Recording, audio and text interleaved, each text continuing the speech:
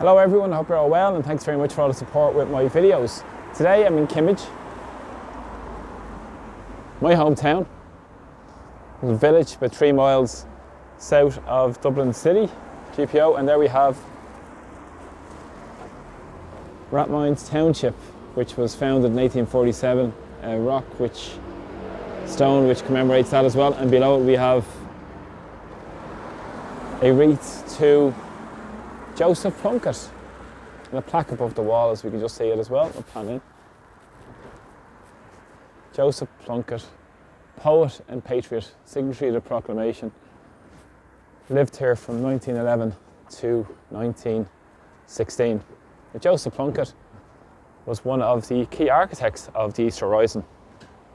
On this day in 1916, at 12:45, Patrick Pearse read the proclamation outside the GPO, and one of the key architects, as I said, was Joseph Plunkett, who was born in Mount Street, lived for a time then in Fitzwilliam Street Upper. His father was a papal count, very privileged upbringing, and they had a house here up in Kimmage called Larkfield House. And this would have been the countryside at that point. And then it was subsequent to that, it was a paint factory, and then it became Super Quinn, and now it's Super Value Shopping Centre, synonymous place in the local area. And Kimmage has its originations in the word of the Crooked Glen, due to the River Poddle that flows through here, which was the main water supply for Dublin. And during medieval times, a stone boat was created that diverted and created a culvert for a lot of the water supply to head towards medieval Dublin, to provide a water supply and to provide so much energy for a lot of the mills, and which is a tributary of the River Liffey, Dublin's most prominent river. But interesting here at Larkfield House, because people would know Joseph Plunkett obviously being a signatory to the proclamation, but also too being a man who was executed on May the 4th by the British colonial forces in Kimmage jail, and he married Grace Gifford from a Protestant family in Rathmines, who herself was a prominent artist, cartoonist. Died in St. Richmond Street in 1955. But just a few hours before he was executed, he married Grace Gifford. And coincidentally, one of his best friends was Thomas MacDonagh, another signatory to the proclamation, who was married to Muriel Gifford, Grace's sister. And tragically, she died a year after the Easter Rising in 1917 in a drowning accident in Skerries in North County Dublin. But Thomas MacDonagh and Joseph Plunkett would have been synonymous and great friends through UCD, very involved in the Gaelic League.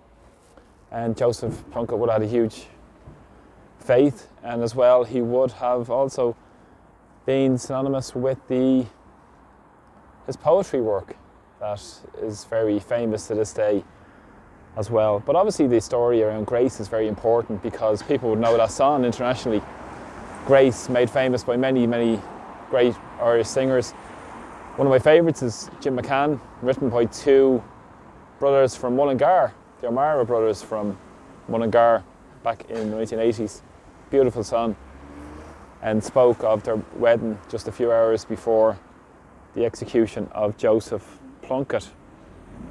Now, this place here in Larkfield House was very instrumental in the Easter Rising, because this was known as the Kimmage Garrison, and this would have been home to over 100 men and members of the Kimmage Garrison that fought in 1916. A lot would have came from Liverpool, Salford, Glasgow, first and second generation Irishmen who came back to work on munitions, billy can bombs in this area as well.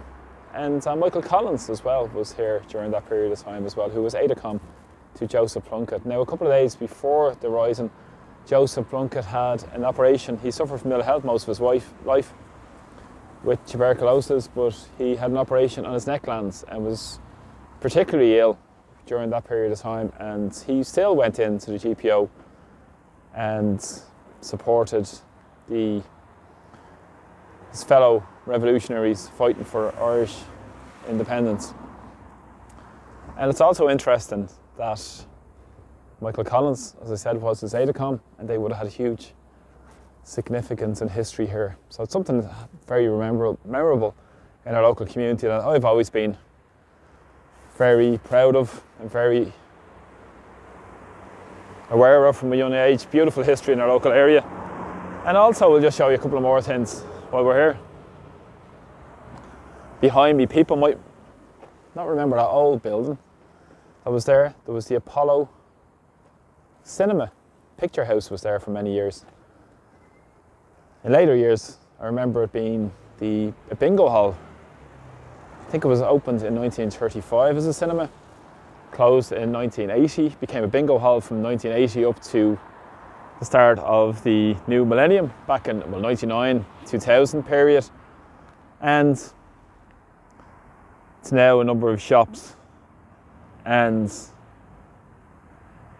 actually empty building as well above it. But also around that period in Dublin, cinemas were prolific in around Dublin City, in around many of our villages and suburbs of Dublin. Nearly every village would have a cinema. There was one quite close called the Classic, the Kenilworth, which was down Harold's Cross, and then we had the Apollo here that many would remember. If you remember that, share your memories, I'd be glad to hear them. And or even bingo, if you were involved with that as well, which is a huge part of our local history. That's why we'll just walk on a little bit more. And just over the back wall there, you can't quite see it there, is where the stone boat and the puddle would lead to. As we just walk up Sundrive Road, which was famous as a country lane called the Dark Lanes back in the 30s, and work on this road was constructed in the 1930s.